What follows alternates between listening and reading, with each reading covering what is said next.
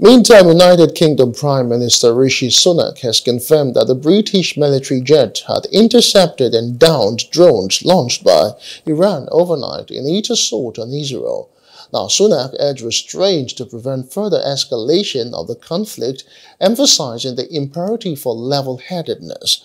Meanwhile, the UK's Ministry of Defence said they have moved several Royal Air Force jets and air refueling tankers to the region to intercept any airborne attacks if required.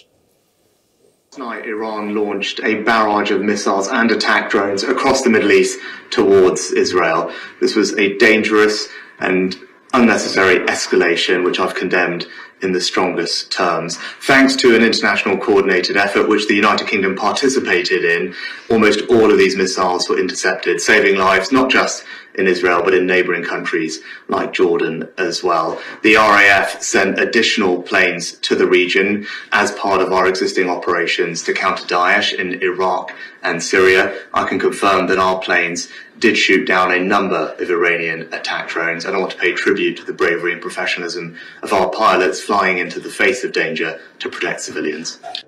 As I said yesterday, it's clear that Iran is determined to sow discontent and destabilize the region, its own backyard. That's very clear from its actions. If this attack had been successful, the fallout for regional stability would be hard to overstate. And we stand by the security of Israel and the wider region, which is of course important for our security here at home too. And what we now need is for calm heads to prevail. We'll be working with our allies to de-escalate the situation, and I look forward to speaking to G7 leaders later this afternoon.